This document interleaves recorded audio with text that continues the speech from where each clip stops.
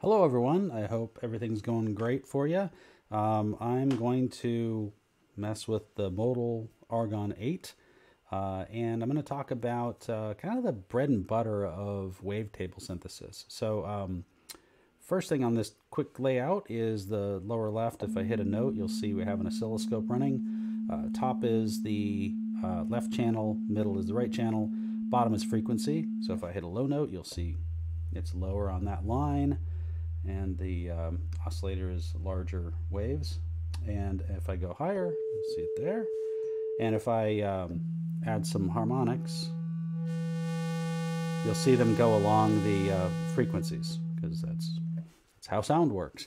But what I want to do is I want to talk about getting more out of the wavetables that are built into the Argon8.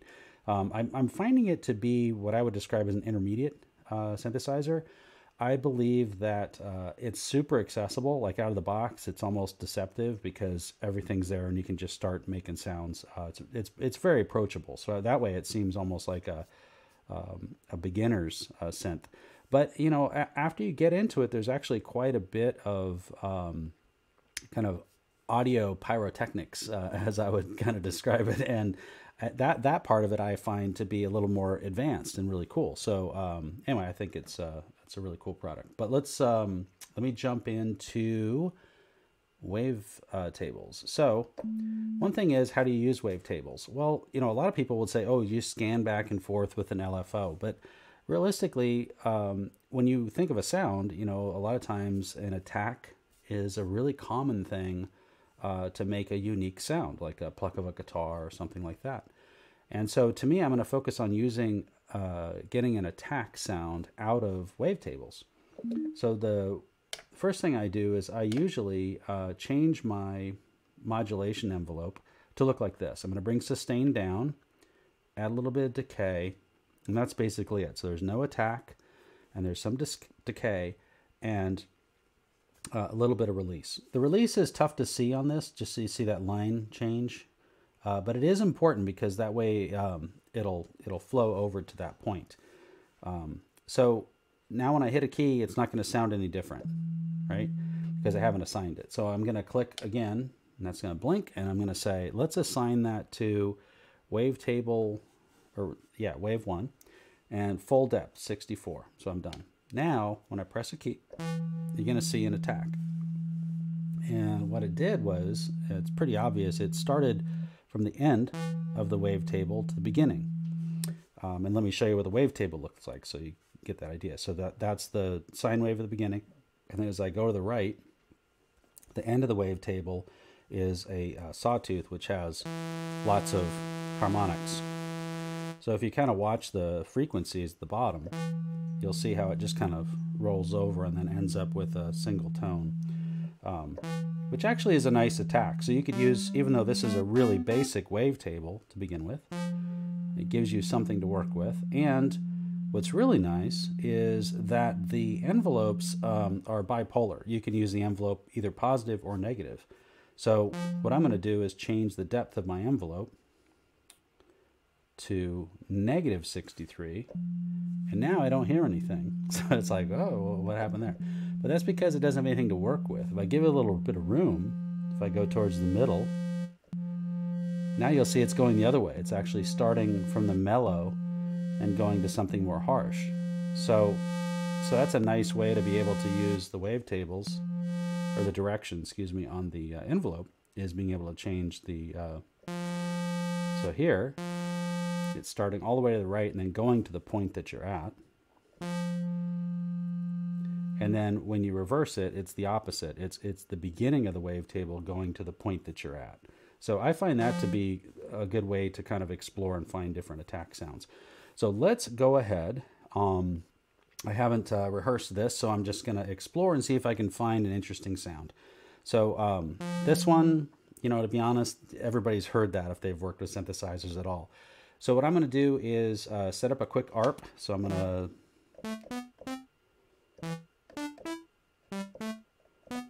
I don't even know what that is, but let's hear it. All right, I'm going to lock that in and slow it down. Okay, maybe like that. Okay, so now let me, I'm going to increase the gate a little bit so we can hear the note. Okay. So I'm going to turn that off just so you can hear me, so it's kind of loud. So I just did that with the amp envelope. Let me add a little bit of decay so we can... Okay, and some release. There we go. Now, let's change wavetables. Remember, we're only working with wavetable 1 here, so I'm going to use Shift, and I'm going to change the next wavetable. Now right there, even without doing anything, you can already hear a very, very different tone. And we can change the depth here of my mod envelope, remember? So right now it's positive 64, but you can dial that back. You can use like a really tiny piece of the wavetable to get something like that. So it's all about kind of exploring and just kind of, you could take I didn't finish my sentence there. It's all about exploring and finding a piece of the wavetable that you like. That's I think the whole point of this really. So let me go back to that really bright plucky sound, which is kind of cool. And let's just keep going. There's a lot of wavetables. I think there's 24 bass sets. So I'm going to go through and take a look at this. So let me switch to the next one. Very aggressive, right? Very bell-like. So we kind of went from a guitar, something really aggressive, to bell-like. Like a sitar almost. A little bit of organ in there maybe. And very digital. So I'm not going to go through every single one of these because there's a lot of them. Like that one's cool, I like that. Well, I'm going to listen to them now just so I can find some. That's a really cool tone.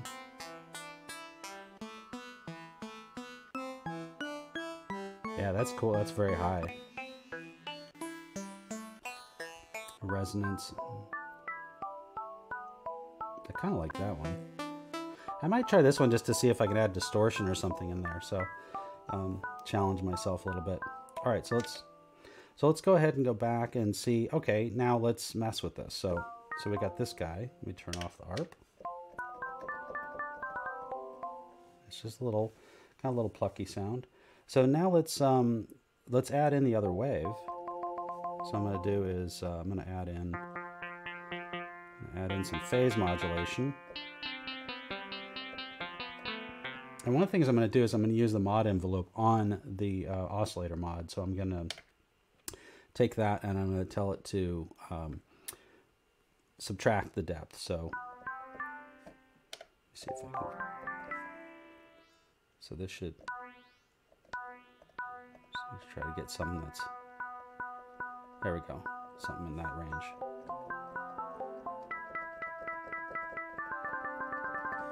Okay, so the next thing I'm going to do is I'm going to bring the tuning of that oscillator down lower so I can hear that. See? So here I have a second voice in there. And I'm going to actually put the mix, there we go. And let's go ahead and add some distortion because that's what I want. Okay. I'm not going for analog here, I'm just exploring. But that has some harmonics to work with. So now, I'm going to try to do a trick that I like is, I like to apply LFO2 to almost anything because it's audio rate and it's polyphonic, which I love. And I did a whole video about that. So I'm going to apply LFO to the morph. And what's interesting about this, if I hold, let me make it so we can hear it. So you can see there's a huge swing in the harmonics because what this thing's doing is it's changing this morph between high pass and low pass. Now let me bring this towards the middle. And you see what's just happening? So now it's tilting. So I'm going to find a spot that I like, something like that. And now let's go ahead and go into audio rate with it.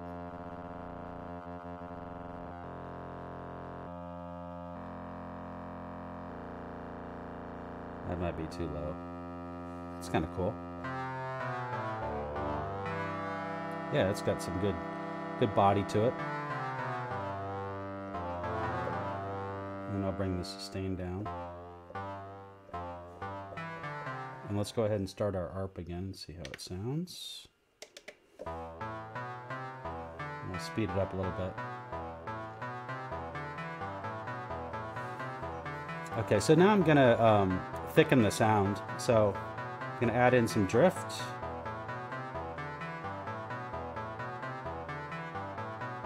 Right about there. And I'm going to stack it. Okay, so now I am going to widen out the stereo. So now it's across both channels equally. And then I'm going to add in some detune across the whole thing.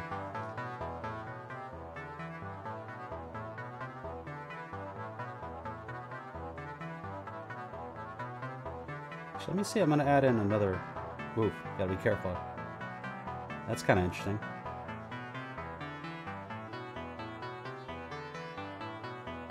That's kind of cool, actually. That's going lower. It's a little bit evil. All right, so kind of like that octave and a fifth. I'll just leave it there for a second. So, okay, so not the coolest sound I've ever made, but the whole point. The whole point of this is that you can just kind of explore and find a piece of a wavetable and use that for an attack. And we didn't even use, really the other wave, which is to pick something, interesting and then use that through one of the oscillator mods, like the phase mod, and then really change the waveform. So with that, I am going to stop, and I don't know if I could. All right, I'm going to mess around a little bit here. I want to see what this sounds like. Oh, it's got that fifth in it, so I don't know if it'll sound good for chords. That doesn't sound horrible. It sounds interesting. Let's go ahead and give it more of a gentle attack and then more release and see what we get.